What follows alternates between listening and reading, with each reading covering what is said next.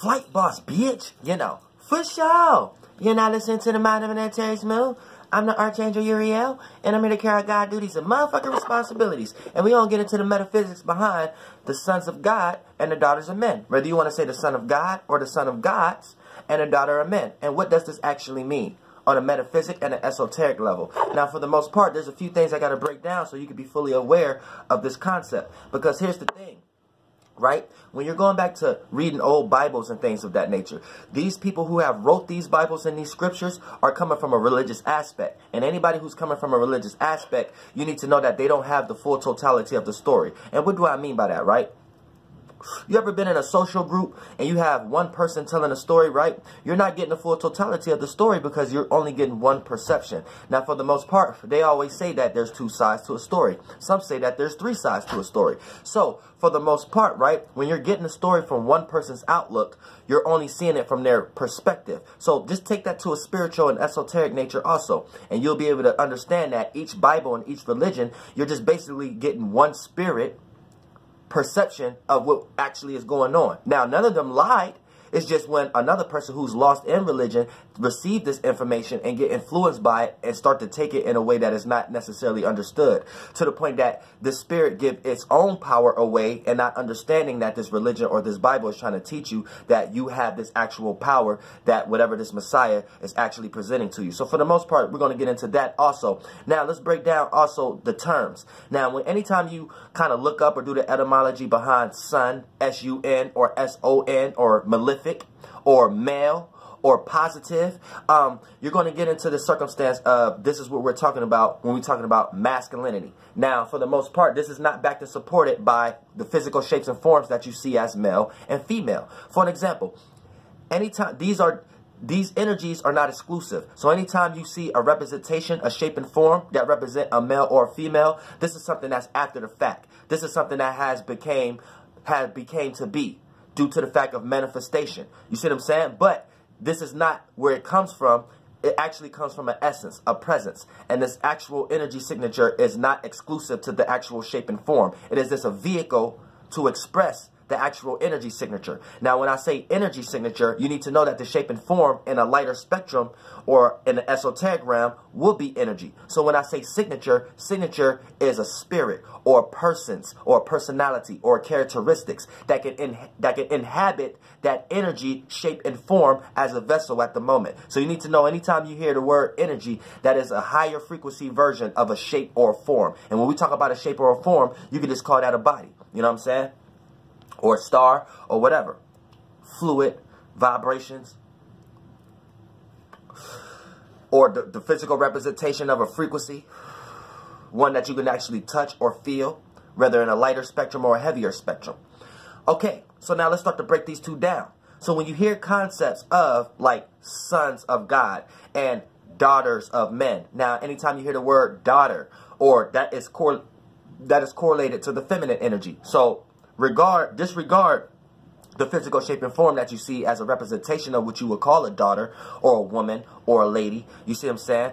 The energy signature that is not exclusive to it is just the energy itself, which it means receiving. You know what I'm saying? So it's like the socket, and the masculine energy is like the plug. So for the most part, here's where you get the son or sons, and here's where you get the daughter or daughters. So replace the sons with actually a forceful energy or pushing out, and replace the daughters with actually a receiving energy or taking in. So you can replace the daughters with the feminine energy, and you can replace the sons with the positive energy. Just to keep in your mind that these things are not exclusive to actual men and women. See what I'm saying? So when I say you are a daughter of men also, and you have the traits of a male, you won't get confused on what I'm talking about. Now check this out. Now we're going to have to get into what is a son of God? What is a daughter of man? Now, for the most part, what is a son of God? Now, you need to know that your spirit is no thing, no shape, and form. So it's basically trying to say that you are a spirit and you get to create. So a son of God, right? A son of God is a light, form, or wave, or consciousness, or will, or chakra that's created by a spirit. So for the most part, when you create a light, when you create a mirror, when you create an appearance, when you create an influence, right, that becomes a son of God. Now, what makes it a son of God? Because the God is what we're calling a spirit. You see what I'm saying? And when we call it the sun is light. It brings light. So this is what you create to be aware of yourself, and the external realm to be aware of you. So when we say a son of God, it's you utilizing your masculine energy as a spirit. So what is the masculine energy?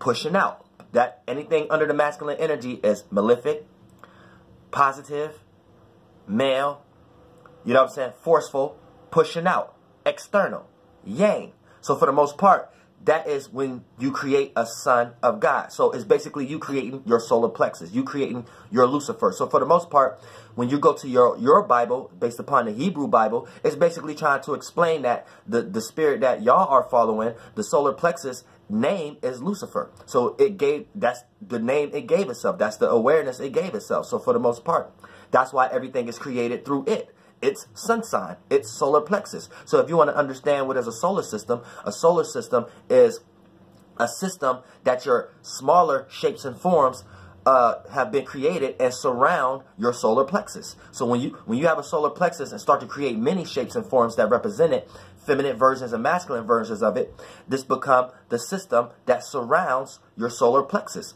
So for the most part, your solar system is the system you created to surround your solar plexus, and your spirit inhabits your solar plexus to give it an influence or a character or a personality, so it can have a form of direction that everybody can see it moving in as far as that light spectrum. Now, so anytime you hear the Son of God, basically this is a light body. A light body, chakra, or wave. It's a light body or form or wave created by a spirit. That is the Son of God. You see what I'm saying? So for the most part, it's a masculine energy that you can physically see from a spirit. So it's like a spaceship, a sun, a planet, a chakra, an influence, a wave, a consciousness, an idea. That's a Son of God. Now, what is a daughter of men? So we know that that's pushing out an influence. That's the Son of God. Now, what is a daughter of men? Now, we're getting into the receiving energy, right? So a daughter of men is a shape or form that is a shape or form that's created by the light body or the solar plexus. So keep that in mind. A daughter of men is a shape or form created by the light body, created by the Son of God.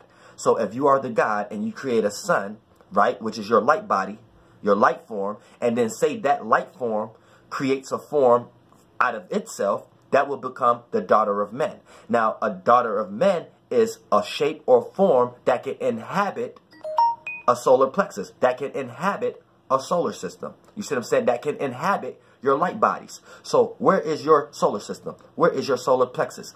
Inside your body. So that solar plexus created a daughters of men to go into. You see what I'm saying? So your spirit created a light body, which is a son of God, and then your sons of God created a daughters of men, which is a physical representation, a more dense, that can receive influence and still represent the actual Son of God, but in a feminine aspect, aka being able to receive influence, being able to receive itself onto itself, to experience itself. So this is a daughters of men.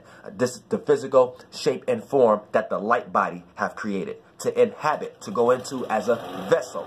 You see what I'm saying? So you can almost say that your spirit created ghosts, which is your solar plexus and your solar system, and then that creates a daughter of men, which is a physical shape and form, aka the water and the earth aspect being dried off, to actually go into, to inhabit, to experience itself through the realm of reality of looking out. This is why I say when you a spirit and you go into your body, you look out through each conscious realm of reality through that spectrum, through your eyes, your ears, your mouth, and whatever you're vibrating in at the moment. You see what I'm saying? So that's what a daughter of men is. A daughter of men is now, and reason why they call it daughter of men, because it is a feminine representation of the masculine energy of the men. And I told y'all, when you say sons of God, that's a son. Now, a son becoming a man, that is a solar system becoming aware. So that is you are able to be aware of your creations. So when you are aware of your creations, you want to bask. You want to bask in your creations. You want to settle in your creations. Think about it from a non-physical point of view. Think about you create an idea and then you make a business out of it. That idea was just the light body of it, and then the business that actually get manifested out of it to the point that now you get to walk into an office and be like, damn, I'm in this business. That became the daughters of men. And the Son of God was the idea of it in the first place. You see what I'm saying? So Look at it in that aspect. So you went into that form. You went into that body. You went into that business. You went into that concept to sit down and observe and soak into. You know what I'm saying? And give it more life. Give it more children. Give it more nourishment. Give it more care. You know what I'm saying? So you're in your daughters of men. So when I say you are the son of gods and the daughters of men, don't get lost by one man or woman philosophical point of view, because they're following a lost spirit that wants you to see the aspect through their reality. You see what I'm saying? So let's do a quick rundown so you can quickly understand. Now, what is a solar system? A solar system is your solar plexus creating many shapes and forms of it that represent masculine and feminine versions, and they all surround the solar plexus. So it becomes a system for your solar plexus. And your solar plexus inhabits your spirit, because your spirit created that first light for itself, which will be your son of God.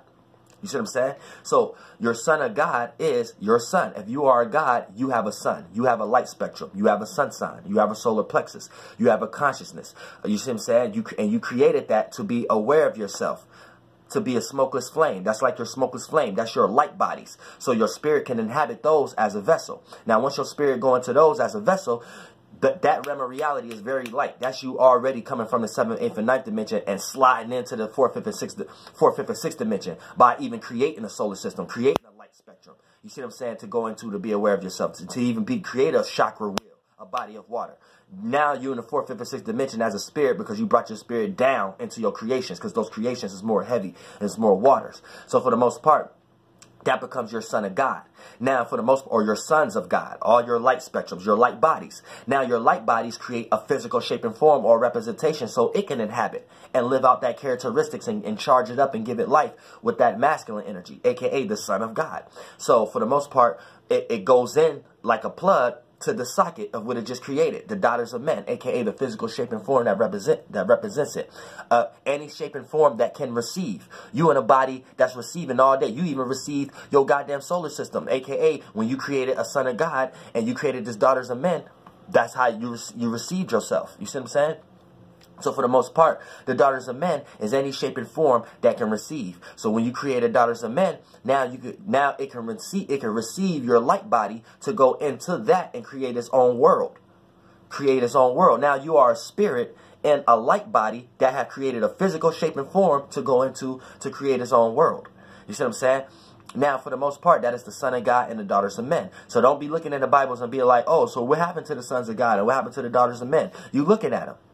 And you reading about your goddamn self. So you need to know what kind of son of God and what kind of daughter of men you actually are in this motherfucker. You see what I'm saying? So keep that in mind. And the reason why they call it a daughter of men, because it's a daughter, aka it is a shape and form that is able to receive. This is why the daughter or Eve or feminine energy is always tied to the Eve or night or dark or sleep or receiving or the container or cold. Cold means hold, and that means a container as far as the yin, something to go into. You know what I'm saying? So it's dealing with that period and then the period of time also manifested into the blood flow that actually correlate and externalize into what y'all call a period and things of that nature. So for the most part, this is why the feminine energy, and then in the Bible they try to talk about it negatively, but since y'all have been deifying these characters as real men and women for so long, y'all start to look at the actual characteristics through these actual people as if that's what it is, where it's just trying to tell you this is an energy signature. When they say the daughters of men, it's just us. We have fell short when we started creating physical shapes and forms for ourselves. So we trapped ourselves into our own light bodies.